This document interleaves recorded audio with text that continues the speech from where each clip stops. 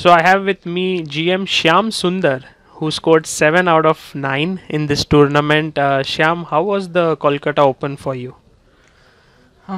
Yeah, somehow I managed to score 7 points. I felt a little bit rusty from the beginning. So I won 2 games somehow and I drew 3, 4, 5 in a row. So I thought I need to do something before the game. So I decided to come by walk instead of coming by car, just around 1 to 1.5 kilometer. So somehow that walk helped me to gain some energy and I was in some kind of form just before the game.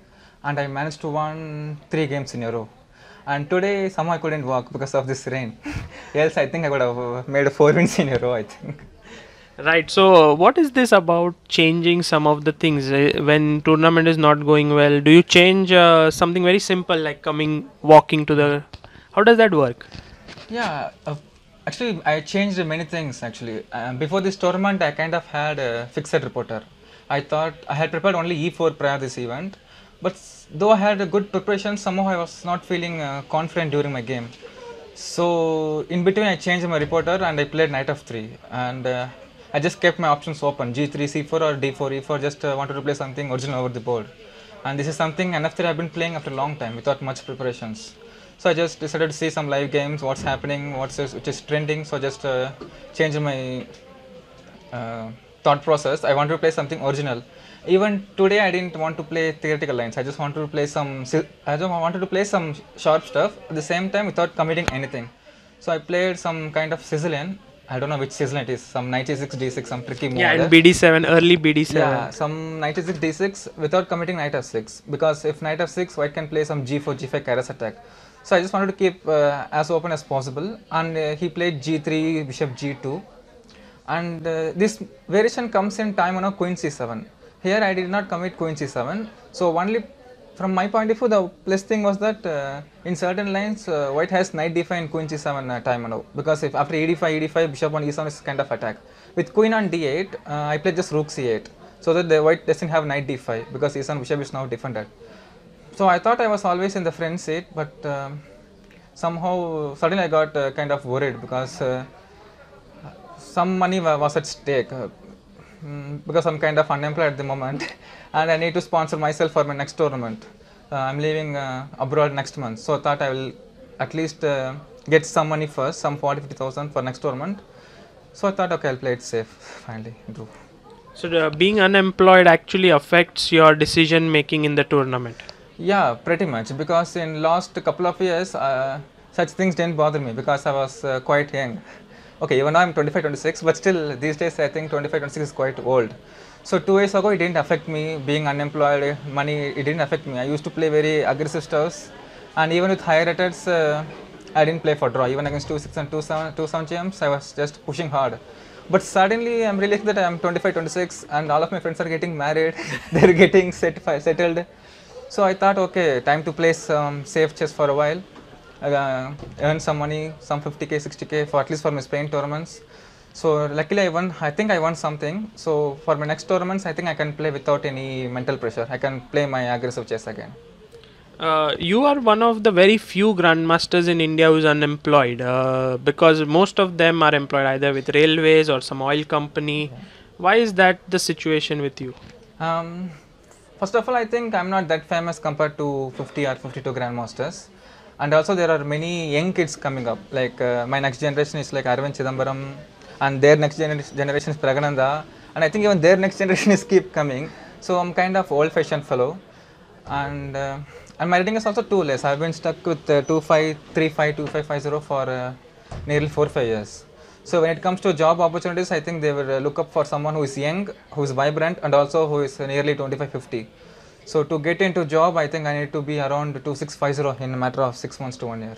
So how do you make your ends meet? I'm trying. That's how I'm making such safe draws. I'm kind of struggling financially at the moment. So I don't know, I'm trying to take online coaching. I'm just doing something. I'm barely surviving at the moment. So mainly prize money through tournaments is your main source of income. Yeah, at the moment, yes. Wow. So I think you are one of the very few players who's making a living out of chess, although you say it's not a very great one. Yeah, somehow at least I'm doing what I'm loving. At least I'm doing something very passionate stuff. So soon I should start coaching into serious things, some academy. I should start writing articles, blogs. At least in that way, I can try to make my ends meet.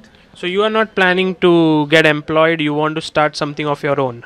No, it's not that I'm forced. I'm intending to do such things. Just because no one is giving me a job, I'm thinking of such things. Correct. I'm always ready to join any job because at least it takes off my mental pressure. And surely, I think I can, if I get some job or some financial assistance, I think 2650 or maybe even 27, it's just a matter of time. At least I think about myself. Okay, wonderful. Shyam, one question we want to ask you is that you became a GM at the age of 90, 21. 21. Yeah. But you were definitely one of the big talents. You have been in the top in nationals, in Asians, and everywhere.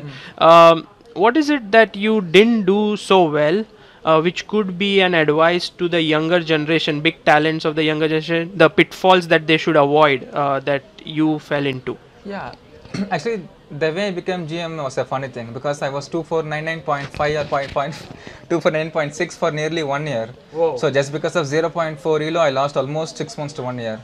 So that rating thing was there in my mind. So that's the one thing. Another thing is, of course, financial assistance is always there. Some kind of problem.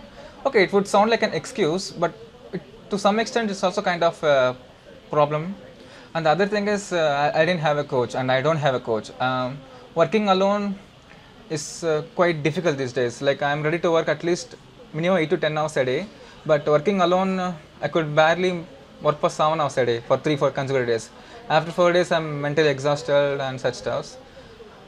And a guy like me, actually these days many people prefer working in Europe, staying in Europe and working in Europe or playing in Europe. But a guy like me, I can't be away from my parents for so long, so that doesn't suit me, so that's ruled out. So for someone who wants to go at the higher level, I would suggest them to go and live in abroad, or at least for 2 years settle in abroad. I think that makes better things because most of the tournaments are happening in Europe and easy to travel. So basically, the easy thing is that it's easy to travel. That's the important thing. And I would advise now. I would just suggest youngsters to not worry about rating or not worry about even financial crunches. Till 20 or 21, you can just keep fighting.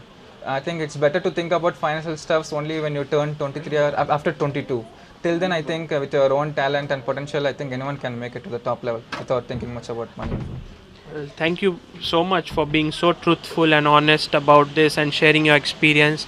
I'm sure it will help the younger generation. Hopefully, thank you.